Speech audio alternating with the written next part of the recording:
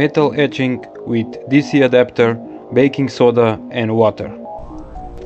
Today I'm gonna make etching on metal, starting with covering the metal blade with electric tape, and with fine blade you're gonna cut your design. In glass or plastic jar you put 1 tablespoon of baking soda and stir well. You can use any adapter that gives 12 volts and 1 amp of power.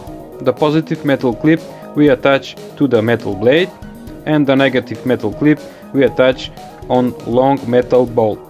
Both of them we put into the jar and plug the adapter into the electricity, and the chemical reaction will start right away. You're gonna leave to work the reaction for about 30 minutes. This method of etching you must do outside or in room with good ventilation. After 30 minutes the result is very good and my knife get my signature. Thanks for watching. For more videos visit my channel page.